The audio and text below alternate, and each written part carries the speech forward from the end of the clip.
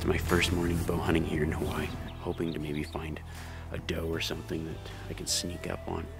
Really, it's a little early in the growing season for antlers, so I'm primarily just focusing on bringing home some meat.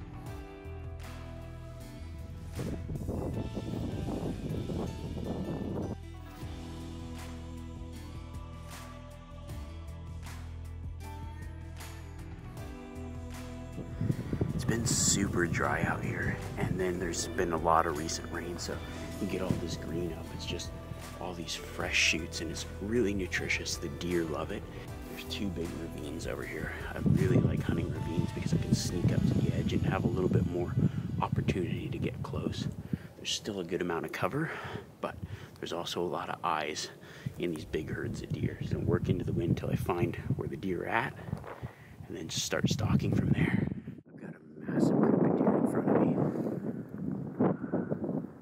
There's like this ravine, and they're all moving around, feeding out of it. Gotta get moving, creeping.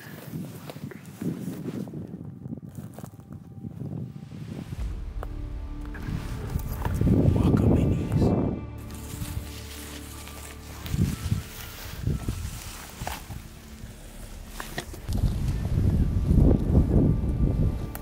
As I closed in, I realized there was hundreds of deer in the herd, which made it really difficult to get any closer.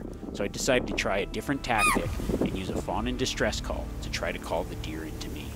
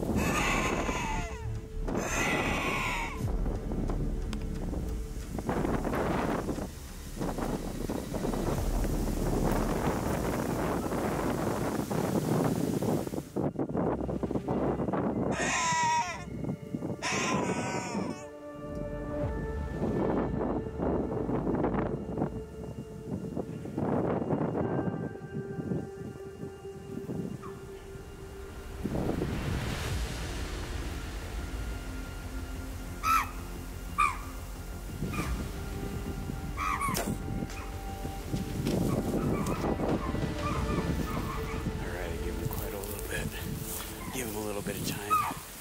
Sweet, here's an arrow right here. This was the buck. Looks like a good hit. I reviewed the footage. He was quartering to me a little more than I could tell.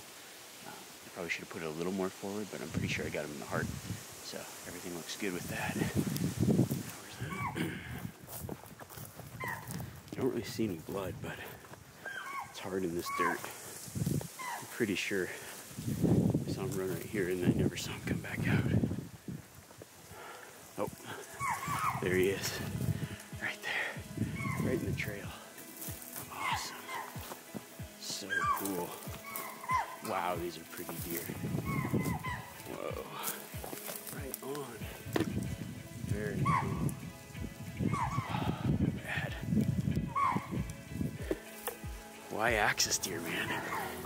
Man, it's just so cool to be able to come out here, be successful, bring home some incredible meat. I'm just so thankful. So awesome.